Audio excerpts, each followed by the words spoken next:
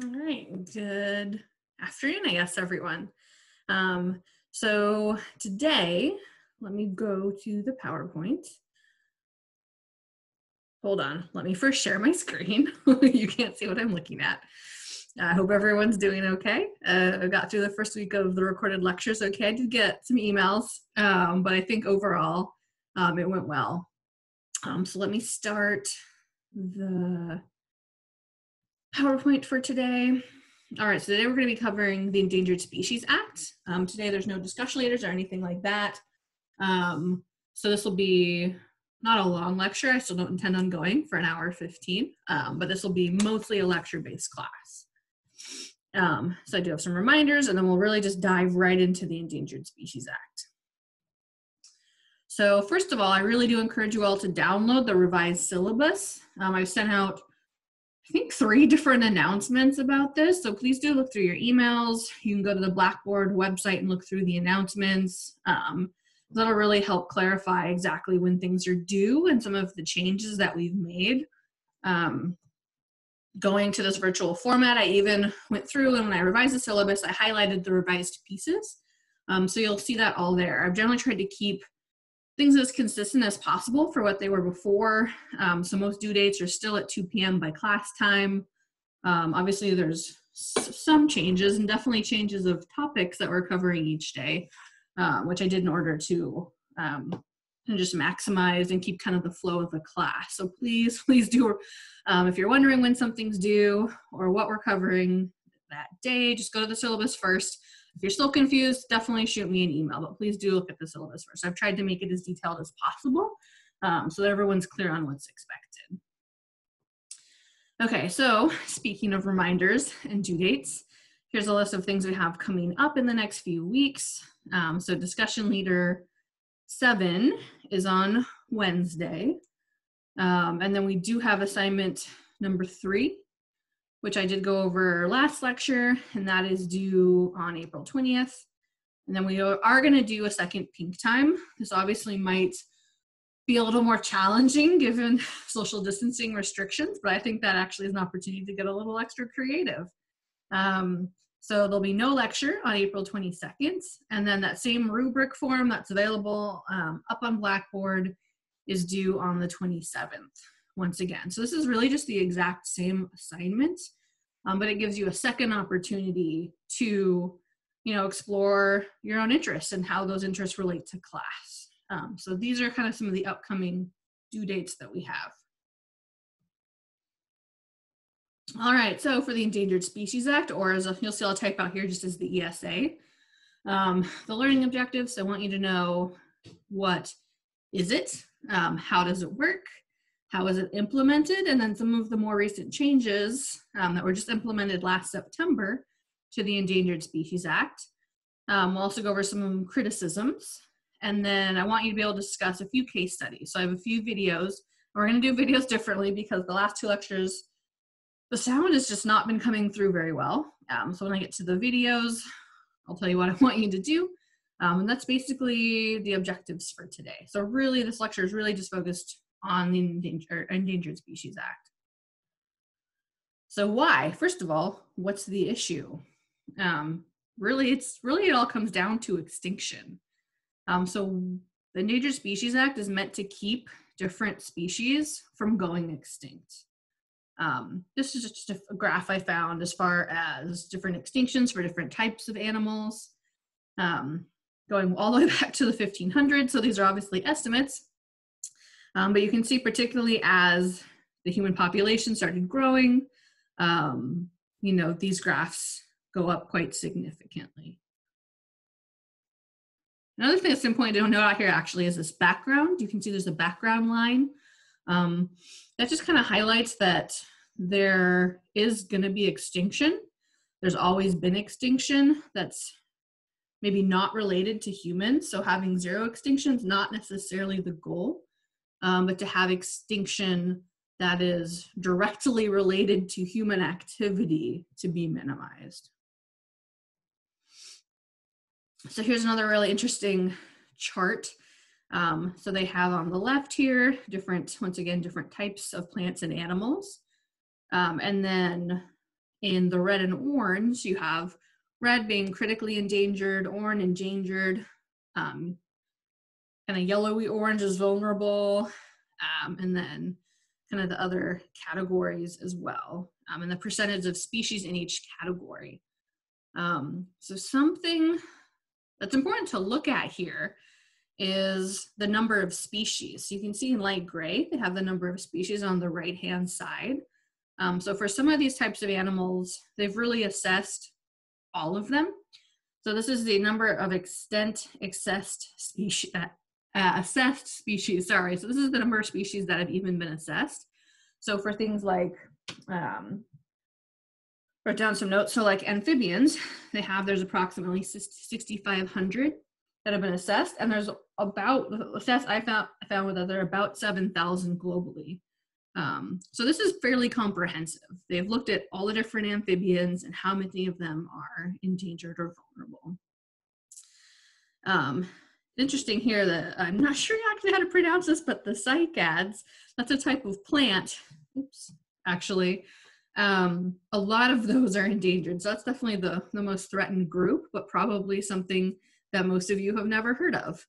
And then for some of these, there's just no way that they can look at every different kind of species. So for example, dicots, which are just above amphibians, those are plants that have 2 flowers. So if you've noticed or ever grown a garden, there's some plants that sprout up and there are 2 flowers, or sorry, not 2 flowers, 2 leaves. And that's what you see, that's what a dicot is. So you can see there's only been about 1,800 that have been assessed. When I looked it up, there's actually 175,000 different dicots in the world. So there are certain groups that have just not really been looked at very much.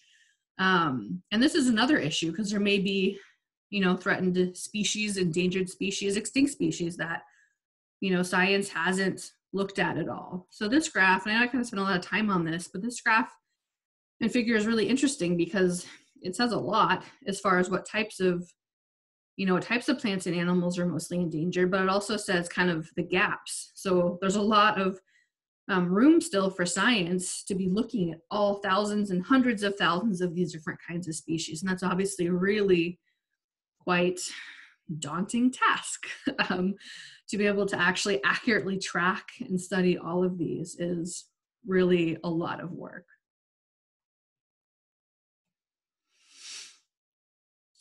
So extinction, as kind of the last figure was showing, it can be difficult to evaluate and monitor all species with how many plants and animal species there are on this planet. It's really not super feasible for scientists to track all of those. So that's one of the problems that we have with looking at endangered species is there's a lot of species that are not being monitored. Oftentimes plants and smaller organisms can be overlooked. I think when we were focusing more on wildlife conservation, we were looking a lot at the quote unquote charismatic megafauna. So people know about elephants and pandas and those kind of things, but they don't know about something like a dicot or a lot of insect species. So this is really kind of uneven as far as being kind of geared towards the mammals, the reptiles, amphibians, birds, and less so towards plants and insects. It's also kind of hard to assess what is the non-anthropogenically influenced extinction. So what kind of extinctions are happening without a direct cause from humans. And kind of establishing that baseline can be quite difficult. So in the figure on the right here, they have this green area, which is this background extinction. And that is something that's really, millions of years ago might have been easier when there weren't people around, but these days it's something that's really quite difficult to differentiate from human-caused extinctions. So that's basically these last 2 points here. So the Endangered Species Act, like I said, is largely a call to, keep endangered species or keep species from going extinct.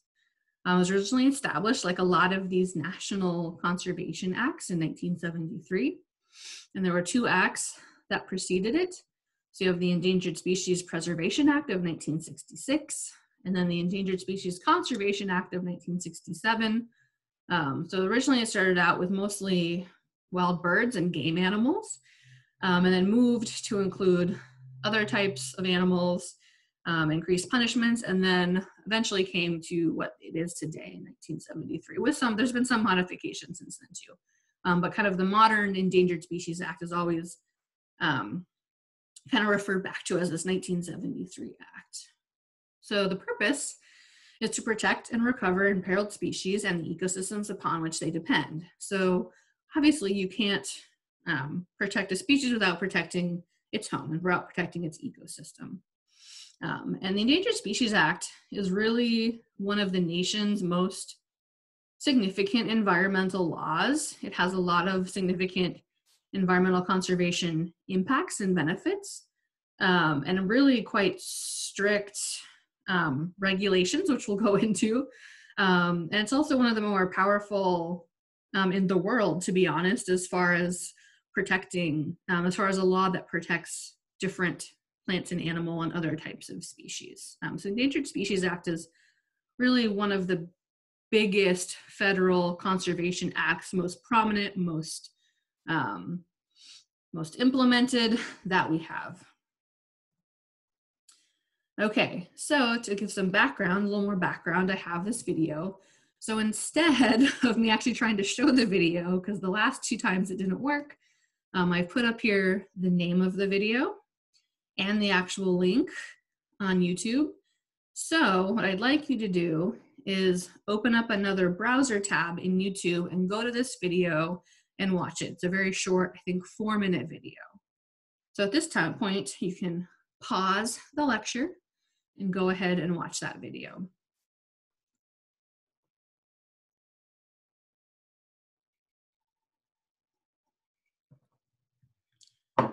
All right, so I'm gonna pretend like you wouldn't watch the video. A few kind of key things to point out, which I think are really, really important, are some of the motivations behind the Endangered Species Act. So if you noticed in the video, they don't talk about the Endangered Species Act as a way to utilize wildlife. They really talk about it as a way, or at least the kind of different terms they talk about is pride. So pride that this is the natural heritage of the United States, pride that these are the incredible wildlife and plant species that we have. They also talk about protecting it for future generations. So that's also another thing. And this all really gets back to that kind of intrinsic value. So here in the ESA, it really is talking about the inherent value of wildlife, that not just wildlife, I'm making the mistake myself as classifying as wildlife, but the inherent value of the different, different biodiversity that we have in the United States. It's not about utilizing it, it's about protecting it for its own sake, saying that the fact that it exists is valuable in itself. And this is really, really important.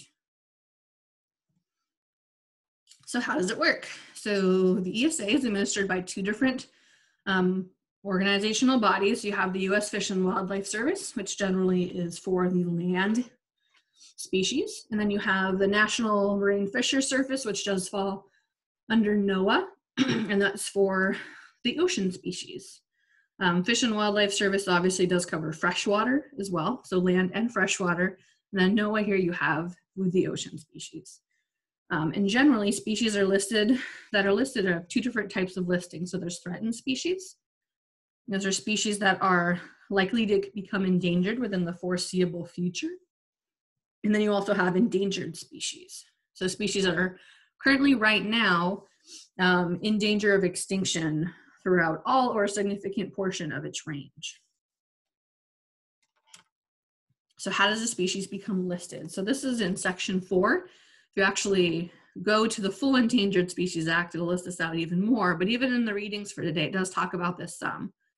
So section 4 is on the basis of their biological status and threats to their existence. So this includes damage to or destruction of a species' habitat is a reason why it might be listed.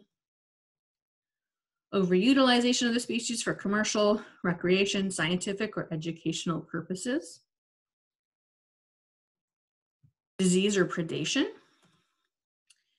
inadequacy of existing protection, and then other natural or man-made factors that affect the continued existence of species. So that one's very, very broad, but these are the official reasons for why a species could become listed in the Endangered Species Act.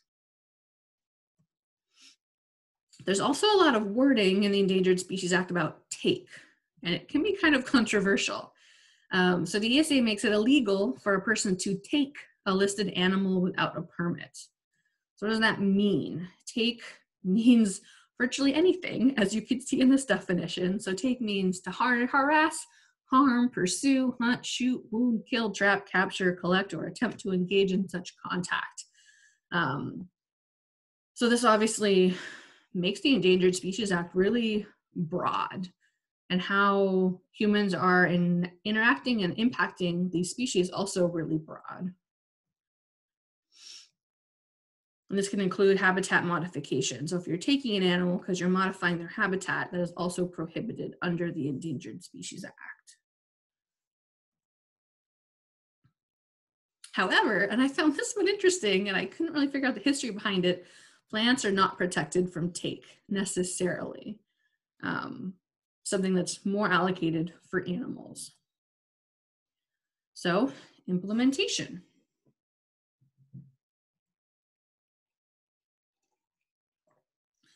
So a species might become a candidate for listing. There has to be enough information about them to warrant proposing them for listing. So this is kind of the point I was trying to get at earlier, as far as gathering all this information and understanding their behavior, their species range, their habitat. It does take a lot of scientific research. And that needs to be done before an animal is listed. Take, as we just talked about. So recovery plans. So once a species is listed, whatever take issues or whatever issues might be threatening them, there's a recovery plan written up, which in the case of land is by Fish and Wildlife Service, or FWS biologists, and implemented with assistance from species experts. So a lot of those scientists that actually did the research originally to get that species listed, as well as other relevant stakeholders. So depending on where that species is located, there might be government agencies, tribes, NGOs, even private landowners. It just depends on what type of species it is and what kind of the major threat is. And this also can include habitat conservation plans. So this is what Section 10 of the Endangered Species Act talks about. This is particularly with landowners, often private landowners, who want to develop their property or do something with their land that's inhabited by a listed species. And landowners can receive permits to take species, provided that they develop an appropriate habitat conservation plan. So this is kind of a piece in there that's a bit of a middle ground for landowners who then might find themselves unable to farm or unable to use their land because they have an endangered species on that land. So this habitat conservation plan is something that then they have to do to show that they are still going to conserve the species while utilizing their land, or at least parts of their land. And connecting back to stuff we talked about further, the ESA is basically the US's piece of CITES, which we talked about quite a bit, I don't know, a month ago. So this is the US implementation of CITES for a lot of it, which is why actually there's not just US species, there's also international species listed in the ESA for this reason. So just a few examples of some endangered species in California. Move myself. There's quite a few. If you go to the Fish and Wildlife Service website, it lists a lot of the different species by state. So here's just two examples. So you have this bird, the southwestern flycatcher, listed 95. It's really threatened because they really only live and breed in dense riparian areas. So those are areas near rivers and creeks. And these kind of areas are also often highly developed and disturbed. Really any species that requires a very specific kind of habitat is often more likely to be threatened, because if that habitat, goes away, they're going to go away. Where species that can live in a kind of more variety or diverse locations often will do better. So something kind of cool I found locally was the San Diego fairy shrimp. And they live in vernal pools or basically seasonal wetlands. And many of these areas and wetlands in particular are very vulnerable because they're often converted into agricultural areas, things like that. So these fairy shrimp rely on these wetlands, which is why they're protected or why they're listed as an endangered species in California. A lot of these vernal pools have been purposely protected for protection of the San Diego fairy shrimp. And these live in San Diego, but also in other parts of Southern California as well. And this is one species where there's been very specific habitat protection in order to, for them specifically, I guess is the right way to say that.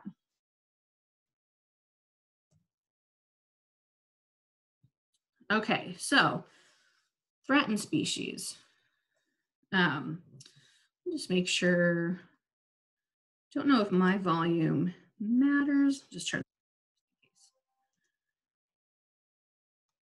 Okay, so other threatened species or these are threatened, sorry, the 4 that was endangered, these are threatened species in California. So you have the desert tortoise. This obviously lives in more of the desert parts of California, the Imperial Valley. This was listed in 1980. And even since it was listed, the population's declined by 90%, really because there are a lot of different types of threats to it, including urbanization, disease, habitat destruction, and illegal collection. The kind of issue behind this is that these desert tortoises only live in certain types of soil because they do burrow. They live in these very hot climates. And so their range is not, it's big, but it's also not big at the same time. They live all over the Southwest, however, only in certain locations. So another one is the southern sea otter. Their range is quite wide. I think when I was looking it up, it said from Japan all the way down to Baja California. So a lot of area in the Pacific.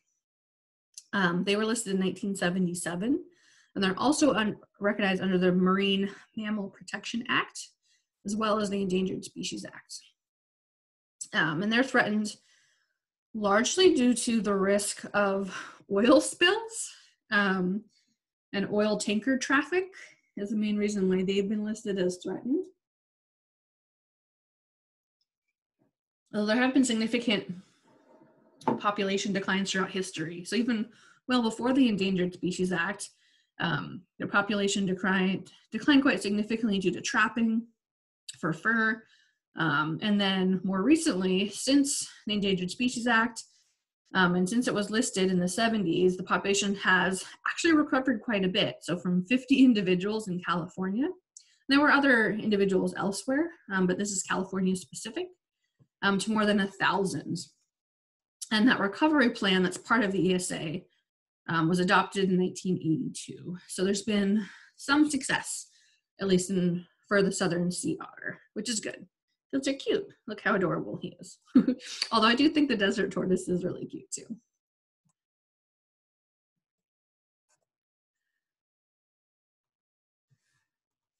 All right, sorry, my screen froze. Slideshow from current slide. Okay.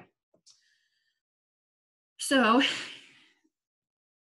while the ESA and the Endangered Species Act does have a lot of benefits, it doesn't come without issues and without being contested by people. So I have 2 case studies here. This is the first video. It talks about the Oregon spotted frog and ranchers and farmers in Washington, and really kind of the burden, I guess, that these ranchers are facing because they have Oregon spotted frog on their land. So please go ahead. I think this video is like 4 minutes long. Go ahead and watch the video.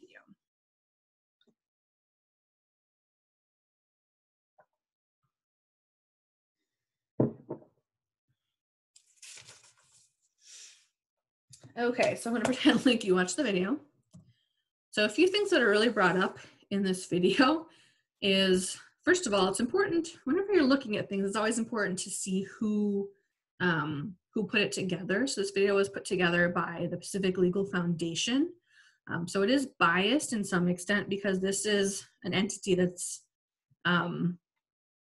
working, I guess, with those ranchers and farmers in order to litigate or to sue the Endangered Species Act, which is a fairly common thing to do, unfortunately. So they definitely are coming at it from the viewpoint of the ranchers, which is honestly why I like this video too, because it shows that viewpoint a little clearer than you might think.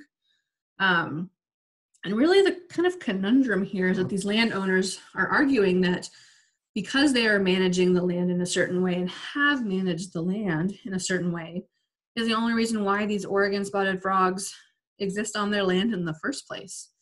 And now, because of that, now they're being punished and have to spend their time and manage their land again in a certain way to manage for these Oregon spotted frogs. So that's kind of this, they're arguing there's kind of this cycle. It's because they're there and because they're managing the land in a certain way, these frogs exist. But yet because these frogs exist, they're now being regulated against. So that's kind of the issue they take up there. They also talk a bit about threatened versus endangered species. So not anymore, but when this video was filmed, threatened and endangered species had the same rights to protection. And they're arguing that that's not necessarily fair, that threatened species should have maybe some less strict rules with protection because they're not endangered yet. And they also have an issue here with take. So obviously them using their land in certain ways or destroying habitat would be a take of the frog. So that's some of the main points for this video. So here's the second video. We've talked a lot about wolves in class, so I really liked this example as well. It talks about rangers challenging the endangered listing of, challenging the endangered listing of gray wolves. So go ahead, this one video is like 2.5 minutes, I think. Go ahead and watch this video.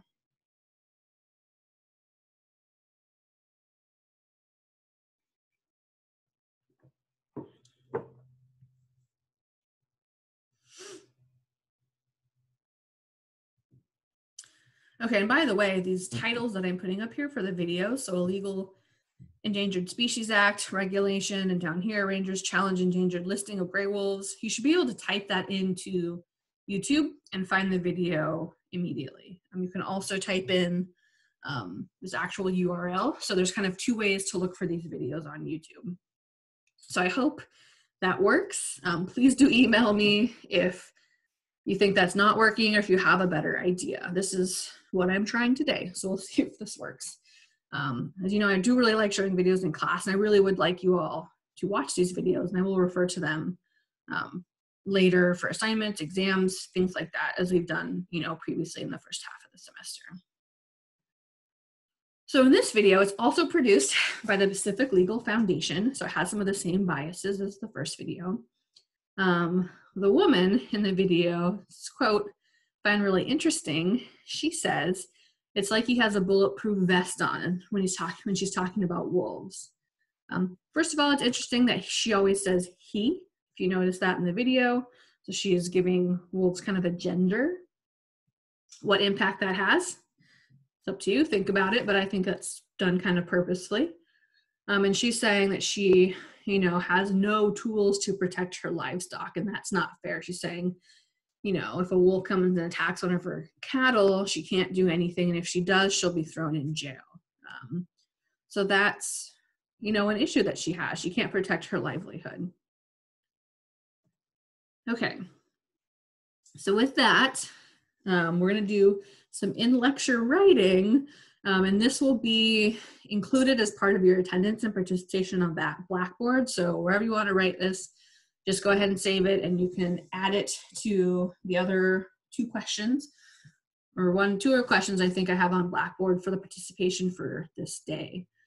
So I want you to spend just 5 minutes writing down some of the critiques that emerge in these videos, and not necessarily only in these videos, just other things you might think of, or as far as, the Endangered Species Act is very powerful and has done a lot of good for species conservation, but that doesn't mean it comes without critique. So spend about 5 minutes and write down some of these critiques of the Endangered Species Act.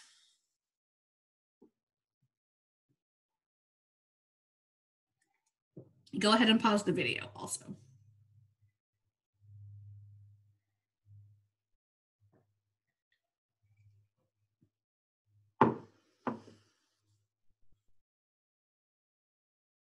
Okay, so welcome back. I'm gonna pretend that I'm gonna act like you have done this.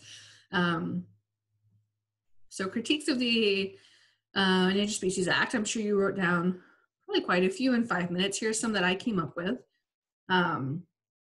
So it can be seen as prioritizing wildlife over people and their livelihoods. And this point really gets back to values. So whether you think that's a problem or not, it's going to depend on your values. If you know, as in the video, if you're a person whose livelihood and income is directly impacted by this, then you might very well hold this viewpoint, saying, well, hey, why is this frog more important than me and more important than me feeding my family? So that's one critique. You also might see this as a good thing. You say, good, wildlife should be prioritized over people because they're always, you know, typically not. So this is really kind of about your values and perspectives for if you think this is a critique or not.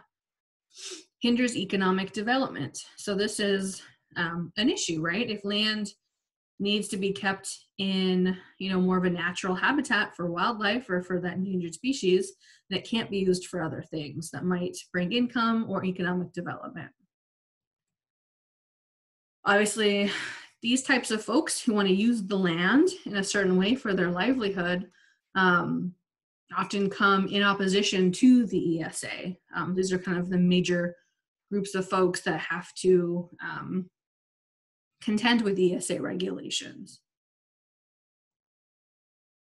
Some, and I have some stats on this in a second, some actually argue that the ESA is unsuccessful and has not been effective. So why would you put these laws into place when they're not even working? We'll talk about that in a sec. Recovery of small populations can be very expensive. So that's, you know, that's a fair critique. This also does go back to values quite a bit though. Like, is it worth, you know, $3 million to save the Oregon spotted frog?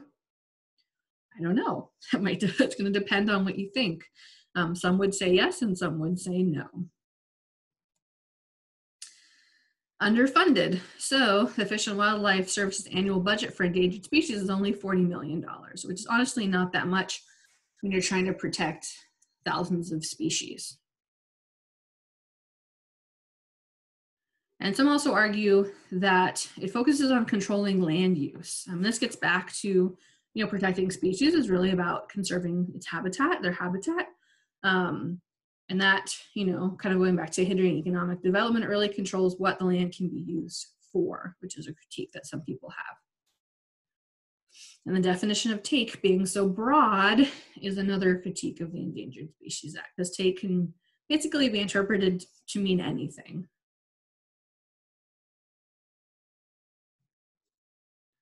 Okay, so getting back to that point about how successful it's been, it really depends. When I dug around a bit, it depends on who you're asking. So these first two groups here, the Center for Biological Diversity and U.S. Fish and Wildlife Service, spin it in a positive way and say it's been successful. So for the first 40 years, it prevented the extinction of 99% of species under its protection. So 99% of species that were listed did not go extinct. And it's resulted in a 90% recovery rate in more than 100 species throughout the US. So what those words mean specifically is a little bit up to interpretation, but they're saying that, you know, some species have recovered quite significantly, or at least more than 100 species have recovered quite significantly since 1973 when it was implemented. If you talk to the Fish and Wildlife Service, they give a little bit of a different number. They say 98% of listed species still exist. So whether it's 99%, 98%, depends on who you're talking to. And they report that 27 endangered species have been declassified to threatened. They don't say how many have been taken off the list completely, but out of 27 species that were, in that more critical endangered species zone, have now been delisted, declassified. So they count that as a big success. However, these numbers can be flipped around. So this last group, Endangered Species Watch, which I wanted to make sure it was clear that this is part of an Independent Petroleum Association of America, so you kind of know what their take on it's going to be. They say that of the 295 species that have been listed, only 30 have considered to be recovered. So and I find this really interesting. So they say there's only a 2% success rate. So they're saying this is not an effective law if there's only a 2% success rate, while the Fish and Wildlife Service are saying, hey, 98% of the species still exist. So very different metrics on what you define as success.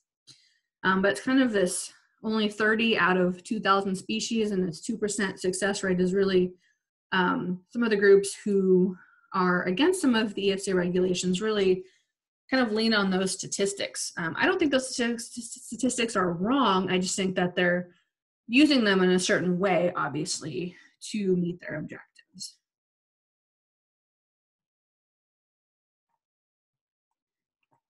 So last year, the Trump administration made changes to the ESA.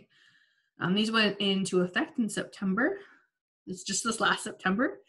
And these are kind of some of the major changes that were made. So the government will now consider economic factors.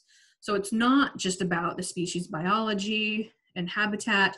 Now economic factors come into play. So what's the economic losses from protecting these species? It's not so surprising given Trump's overall orientation towards the economy. So threatened species, threatened species will now no longer receive the same protections as endangered species. They will be looked at on a case-to-case basis in order for what protections they may receive. Another major change is that they define risk to species in the foreseeable future on a case-by-case basis. So what this foreseeable future means and what risk means, basically what that says is up for interpretation.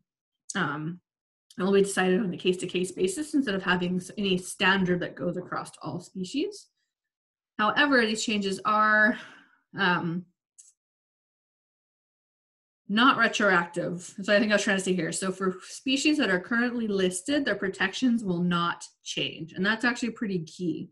So these changes will only come to new species that are candidates to be listed under the endangered species. These changes to the regulations don't impact species that are already listed. So that's good news at least. So as with a lot of things, I found quite a few political cartoons about these changes, which I found fairly humorous.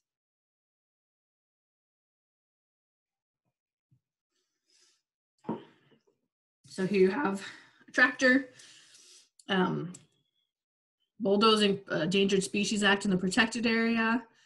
They also tie in immigration to this. And then on the right here, all life is connected, almost.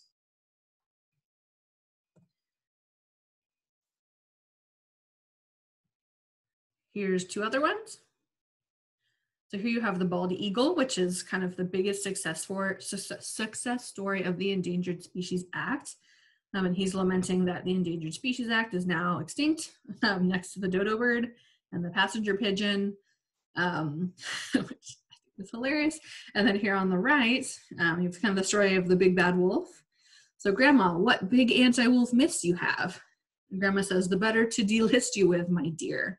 And we've talked about a lot of those anti-wolf myths in our class, so I found that one appropriate as well. Just with anything that's kind of a political decision, there are a lot of comics out there, and I think they're interesting to look at. So these amendments were announced in August, and took effect in September of last year. But as far as what's happening now, I honestly had a hard time finding information on this because the news media has been so dominated by the election and the Democratic primaries, and then in the last 2 months, pretty much the only news you could find is on COVID-19. So there's not a lot as far as what's going on. The little bit that I could find, and I have some information on this, is that there's litigation going on. So there's lawsuits against these changes from states and from environmental organizations to the federal government. So last video of the day, this video is in San Diego, and it talks about how California is becoming one of 17 states that's suing the federal government over these changes in the Endangered Species Act. And it talks specifically about one instance in San Diego. So please go ahead and watch this. It's a really good example of how the Endangered Species Act is impacting local conservation efforts, and how California, which is really always on the forefront of environmental legislation, is still there. They're still in the forefront as far as suing the federal government over these changes in the Endangered Species Act. So go ahead and watch this video. Once again, if you type in the title, you should find it, or if you type in the actual URL.